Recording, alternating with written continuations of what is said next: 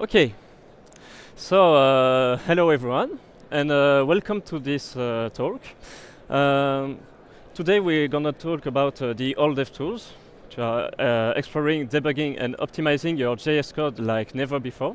I'm Julien. I'm a member of the JS framework team, and I'm glad I could present you today my biggest project of the year. So don't hesitate to already scan this QR code or open this link to access the pad where you could place your questions. If you have any, I will answer those at the end of the presentation.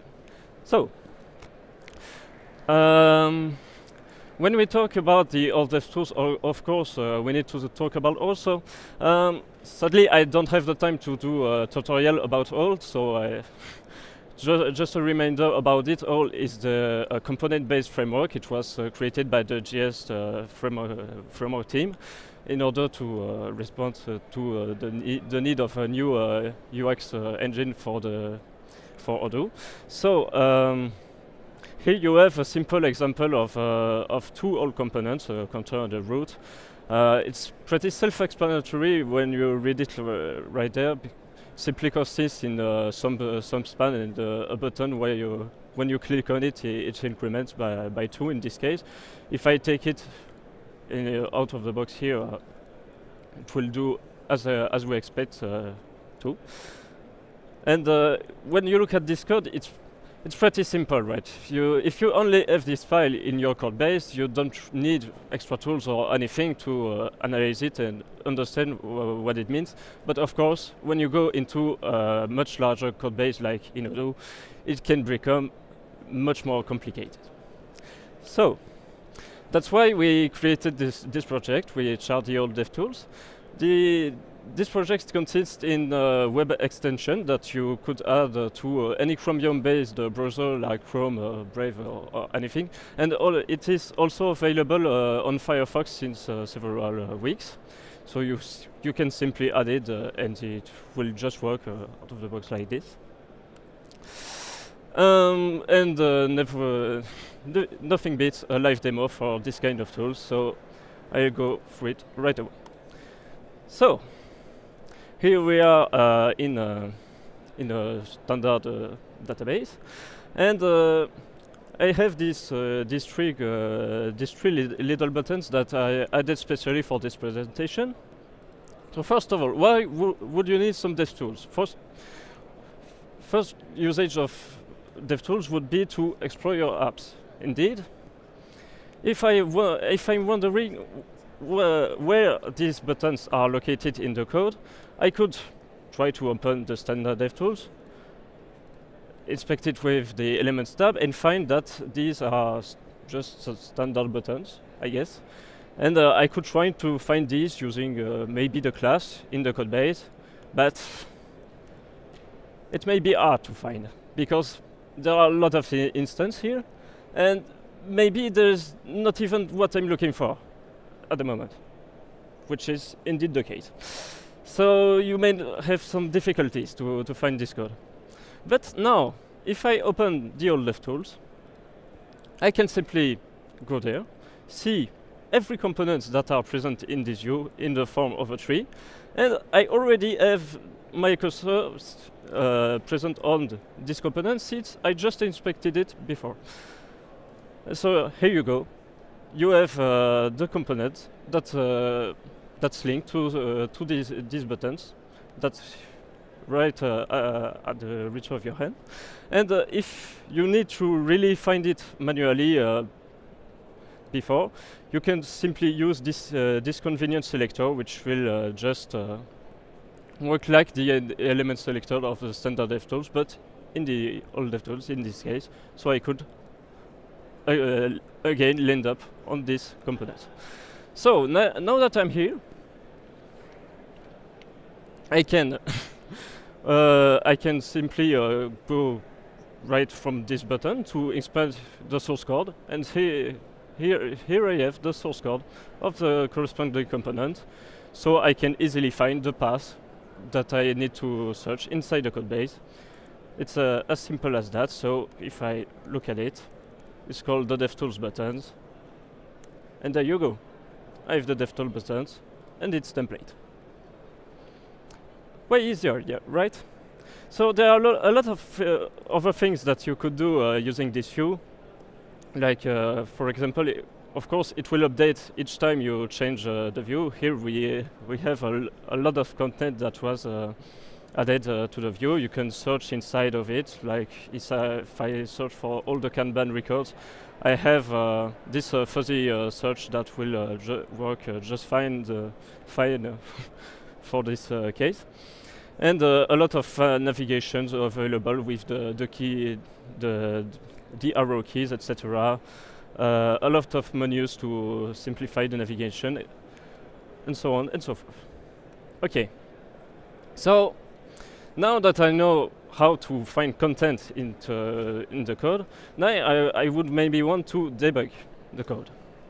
So how will I do this? First of all, I could simply, once again, go into the component, and indeed you could place a debugger inside the source code. It will work just fine. Here, if I reload the page, I will end up post into the setup of the component, which was what I was looking for.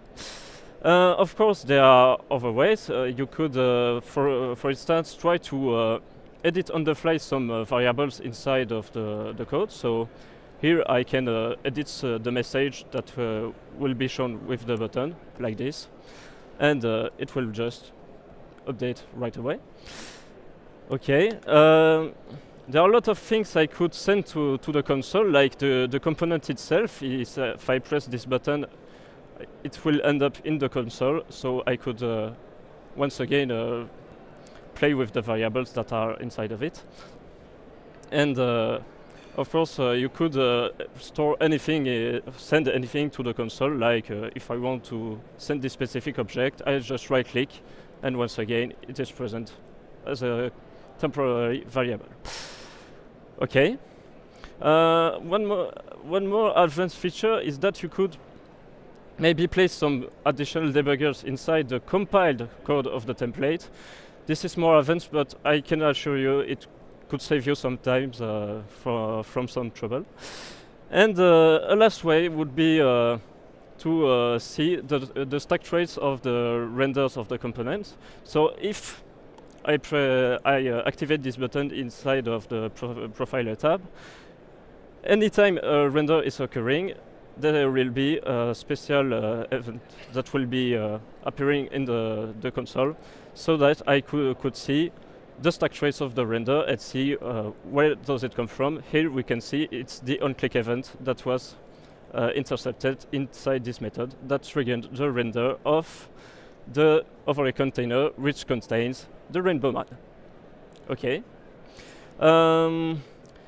Trace obstruction is pretty much the same, but it goes into more details about which variable are actually causing the render, but it's more advanced and more complicated to use, so I will not go into much details for this. Okay, now, well, the last thing you could think of when using the Devtools is to optimize actually your apps. So, in the Profiler tab, what I could do is to start to record events. These events are really some life cycle events from the components. So here we can see that we re-rendered the overlay container to destroy both the error handler and the rainbow one that was inside of it when I clicked away. Of course, this will be much more complex if I have a lot of events, like when I open a new view, etc. But it's very convenient. You could see it in a more temporal way. So this view right here is not temporally accurate. It's more hierarchy-based view. But this one here is really the events in the order they were triggered, and so you have these lines that are separated for each animation frame. And of course, you have some time indication for each render, which is especially useful. So I will finish this with a quick demo of some debugging using this. So if I go into the Gantt view, for example, in here in project, I could start recording event, and here's what happened. There is a lot of renders from this progress bar, I guess. And indeed, if we look at this, yeah, these are the components that are concerned here. And I could wonder, why is that so? So first of all, I could see it into the internal variables. I could see that this component is observing a state, which is an element. So if I go around to play, I see that each time I hover a cell, there's this element that is updated. Okay. Now, if I go into the source code, it seems to that this element here is linked to the fact that this arrow bars is shown or not.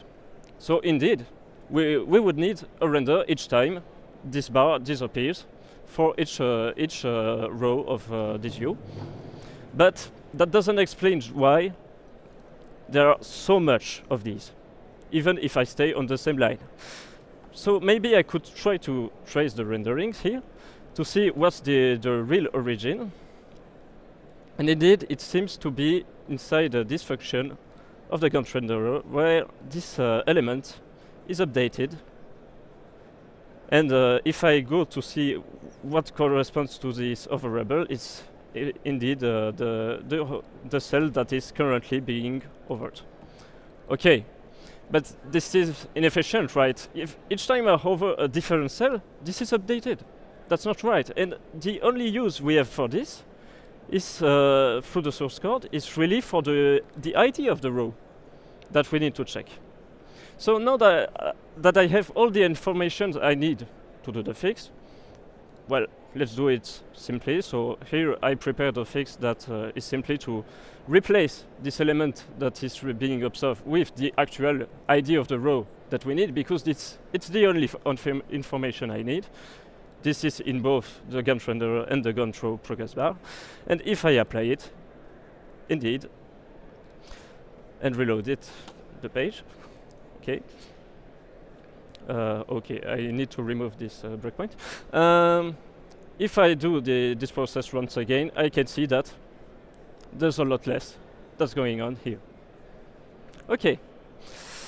So now I hope you understand a bit better why these tools are useful, and yeah, now it's time for your questions. Thanks for listening.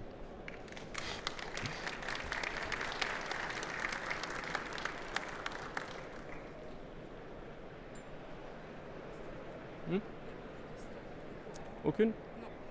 Okay. Okay. So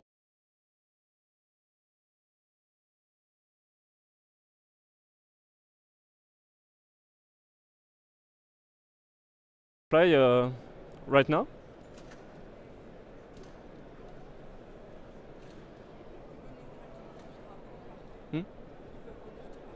Okay.